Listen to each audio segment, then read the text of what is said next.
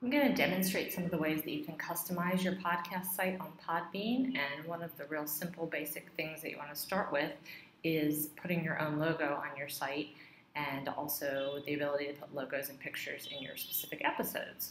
So I'm logged into my account right here on the dashboard, and the first thing I'll do is go to Settings to change up my logo. And you'll see right now it's just the default Podbean logo because I haven't uploaded my own. I will click on Upload my logo, go to Browse, and find the file that I want to do. So I have my file here and my logo right there. So I'll click Open and take a few seconds for that to upload. And once it's completed, it'll redirect me back here, and you can see the logo that I uploaded is right there. And just make sure to scroll down and click on Update Options so that saves. Don't forget to do that or it won't work. And we can now hit View Site just to see if we actually were successful. And we were. There's the episode logo right there. So that's how you get the channel logo on your site.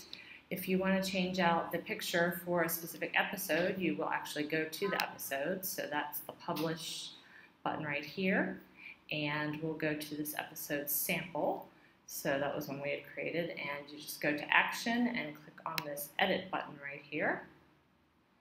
And I did not have an image, so it typically will go to the Podbean, the channel logo that I put in. So the new one I just updated, or previously the Podbean logo, but I'm going to put my own image in. So I'm going to choose New Image, click on Browse, and I'm going to choose this logo right here, or this picture right here. Click on Open.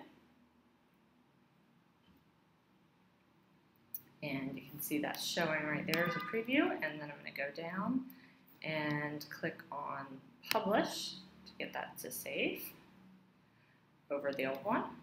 And then if we go to see the episode, hopefully everything's worked out correctly. So you can see this is my channel logo here, and this is the episode picture or logo that I put in there. When you're updating these for the JPEGs, as you can see, they're square logo.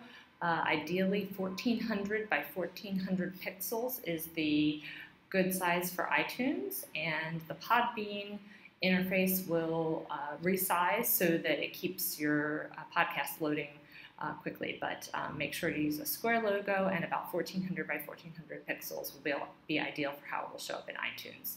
And that's all it takes to customize your site.